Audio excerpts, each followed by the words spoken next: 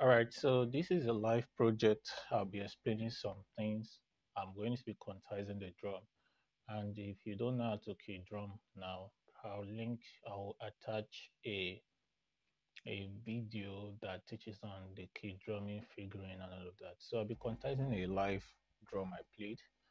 So I'm going to be breaking down some of the live drum stuff, jobs I'm actually doing that I've not completed. So let me just so this started like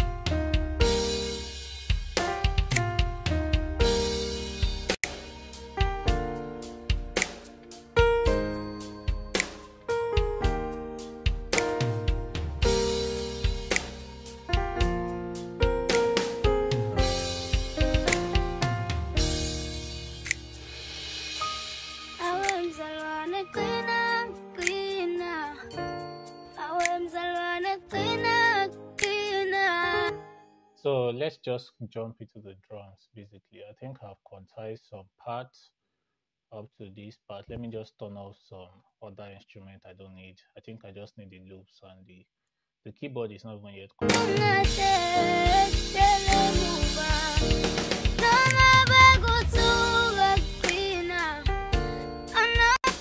so I want to go into the MIDI section because that's where I'll be working more. Um, yeah, when I played the drums, note it wasn't as smooth as this. I made some modifications.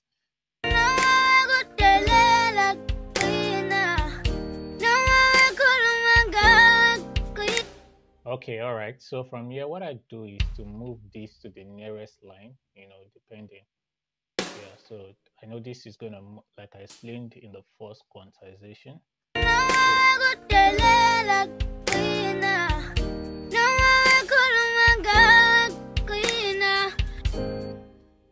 So, all right. So I'm moving this. Now note that this is a cover. So what I will do is after I finish mixing everything and doing all of audio stuff, I'm going to shift the pitch. Um, if I shift the pitch, it's going to affect the drums and all of that. But I might need to pitch it a little bit up.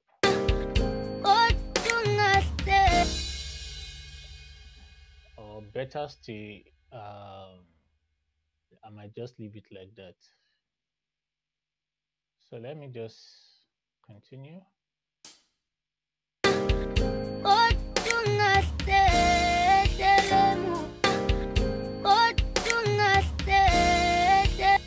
So yeah, what I'm just doing basically in these drums is I'm moving them to the nearest major line here. So you could see that is not on quantized. It's not quantized. So you want to make this the smallest as possible. So that should be right. Make mistake, use Control Z. So don't worry with that. I'm going to be explaining. I'm still going to be breaking down this live drum mix as soon as I'm done with the project. So from here, there's another. The things are not on time in here. So uh,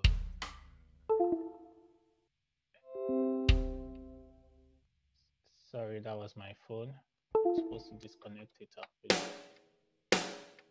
So let's do this and let's hear how it sounds from there. So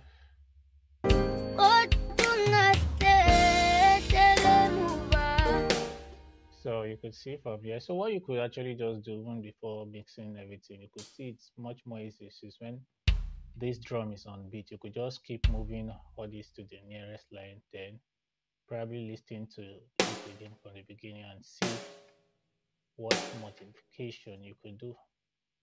So that's how I'm quantizing all of this. Keep going, keep going, keep going. This must be a mistake, but I'm not sure. You could hear that extra tones. I might actually copy these drums to another plugin before I mix it, but I'll explain what is going on. Um, let's see.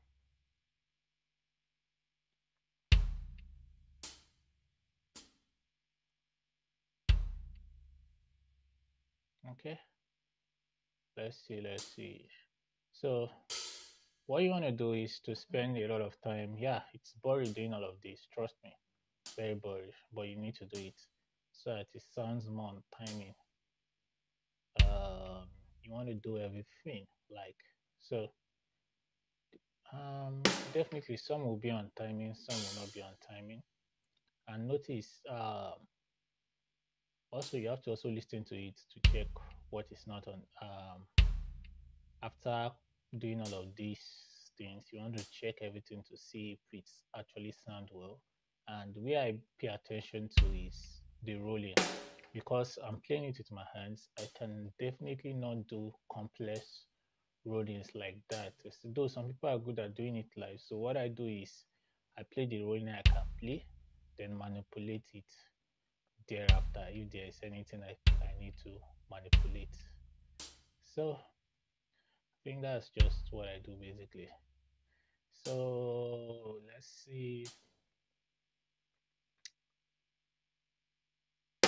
All right.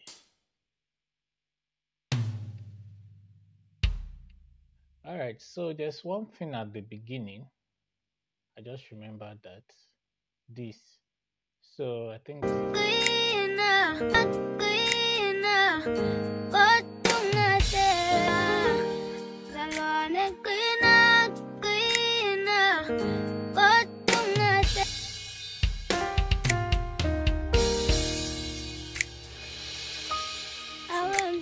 so yeah, this was actually played separately, you understand, just to give the drum feel. So one thing about production, especially gospel, you have to be versed with how gospel things sound. That's not unlike Afro, you could just you have to have idea of how each music sounds. So also when you're also producing Afro, you also have to listen to how the feel Afro gives, you understand? So one of the issue I had back then was I was trying to produce Afro like I was producing gospel. So, and what I did was to listen to people and listen to the idea how people go about Afro. So producing a live gospel can be much more tasking, like very, very tasking, especially when you want to, when you're the one who wants to play everything and you want it to sound as real as possible. And that's one thing people really love about my kind of stuff because I play it and it sounds so real. Like so real, you won't know it's VST, you think everything was played live. Alright, so that's another thing. You also have to know how to emulate each instrument also on on the on your MIDI controller or on your keyboard. So what I advise people to do is before you produce a new drain, maybe you're producing a drain of music you're not familiar with, what I do is I go to listen to similar drain of music, then get ideas from it. I remember my promise cover. I'm sorry, I don't want to break down because it's gonna take my time. I had to listen to get ideas from the original version of the song and listen to one top gospel producer cover also. So I got one or two ideas. Then I was good to go. Yeah, mixing live drums like this is can be so tasking. I won't lie to you. It's much more, like and playing, doing a gospel production on like Afro where you play one thing and you copy can be so stressful, you know. So like now you could see as I'm quantizing everything one by one. I have to do this for if the track is about 3 minutes long, I have to do everything individually, just like that. You know, by the time I do that finish, I have to listen to the whole song again and see where I need to make modifications. In fact, sometimes I need to replay some things. All right. So that's how I go with the drum mix. So let me see if I can make a modification to a rolling, then I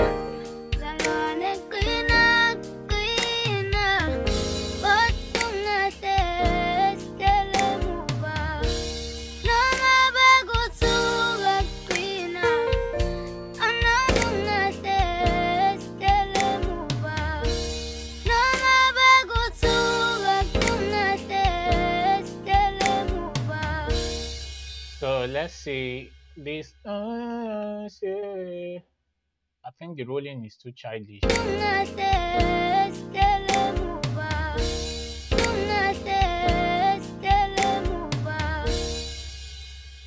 So let's see, probably we could have probably a double kick.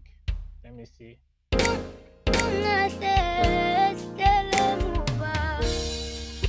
No, I think.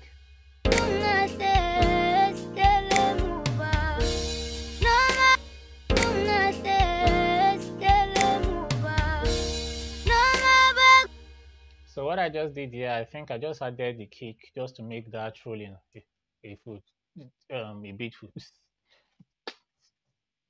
So it made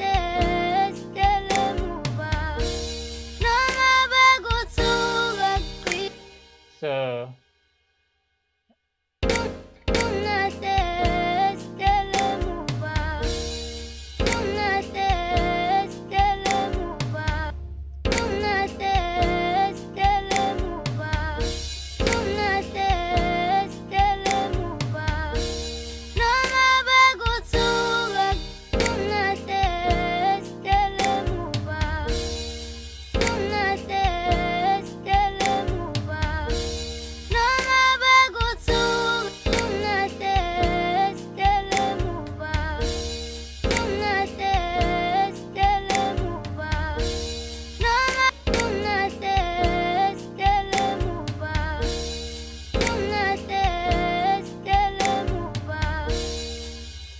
So what I did was, I just played. So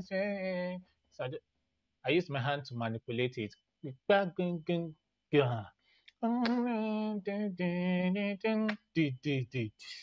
So something like that. 1, 2, 3, this. So something like that. See, so I just manipulated it.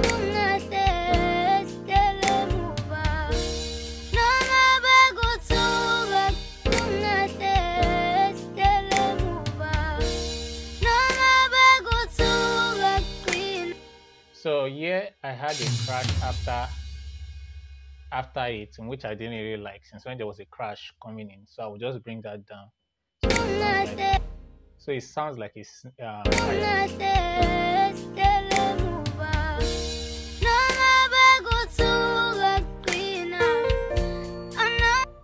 so that's what I would just do here. So that there's not too much crash. So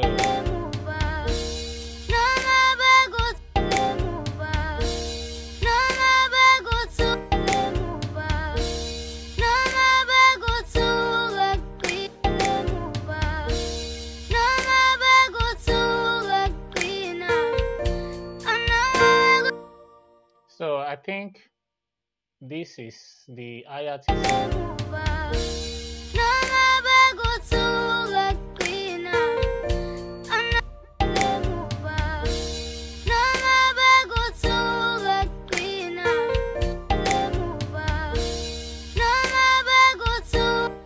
So I took out the hi-hats here because it's not supposed to be there. It's sounding so.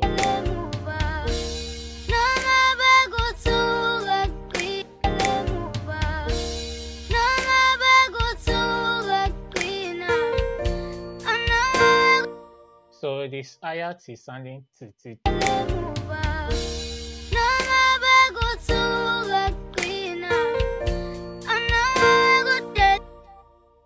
So the hi-hat is sounding really, really funny, yeah? So I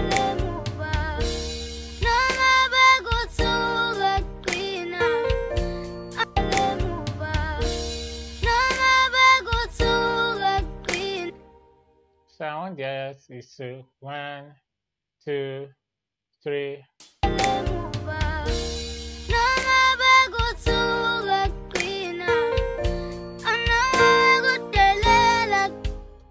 So to get it, let's off the loop. Sorry. Let's switch off the loop.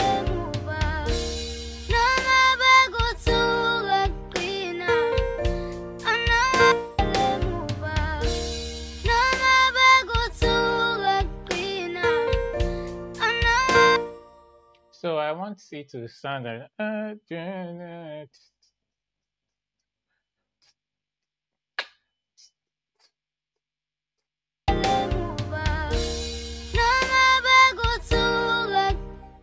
so let's put one in the middle. Let's see how it sounds. If I'm not okay with it,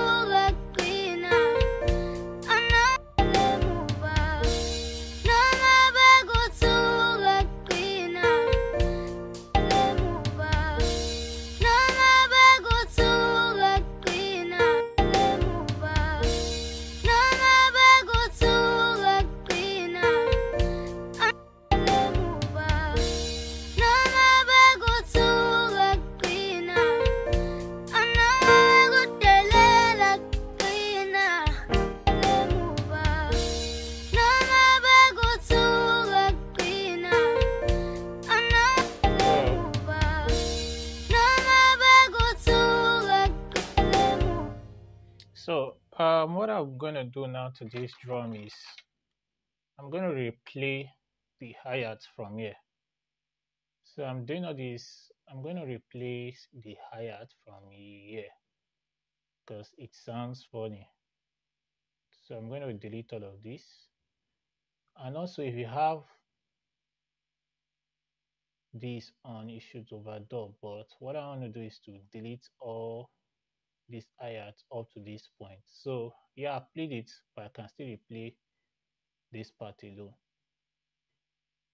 So I think after this, I'll stop this video on the drums. So what you want to do is you want to come to your audio settings if you've increased it for mixing and drop it so about 256 or depending on how low you want it. So let's hit the record button. Sorry, then now when you hit play, you can just hit it.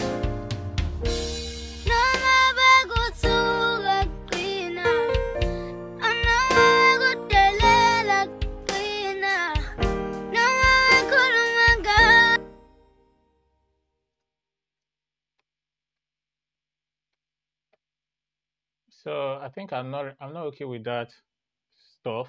So what I want to play is basically so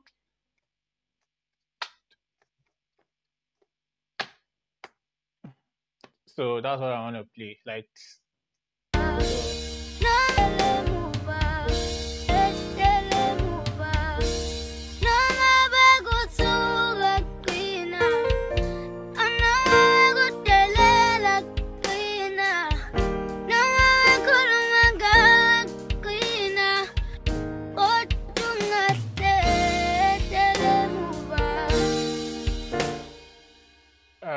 So I think it's quite rough, so but I'm gonna fix it.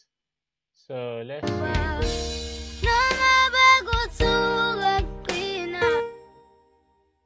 I'm gonna try to fix the issue. So let's see.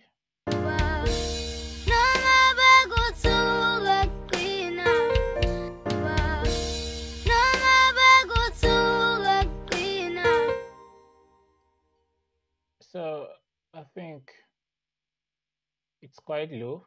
The hi-hat is quite low here. So I could just bring it up a little bit. Oh shit. So when you do this, you affect all the whole volume, velocity. So what you want to do is bring this backwards, adjust this front then. So I don't adjust all the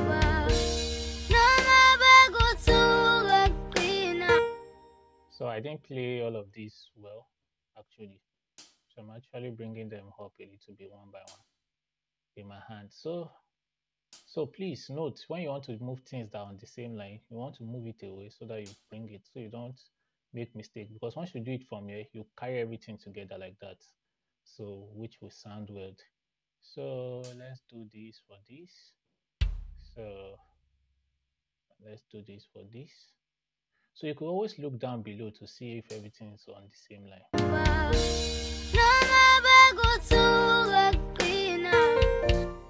So that's what I want. The just like a normal drum hi-hat sequence. So I think that's that about that. So you could manipulate your drums to sound as much well and professional as possible. So you also want to pay attention to um, how a live drummer will attack a drum. You understand? If you don't have idea of that, it's best you get someone who has idea of drums to track or listen to guide you on it. So I think that's that about this drum quantize. You could come up with crazy rollings with time. So that's just it.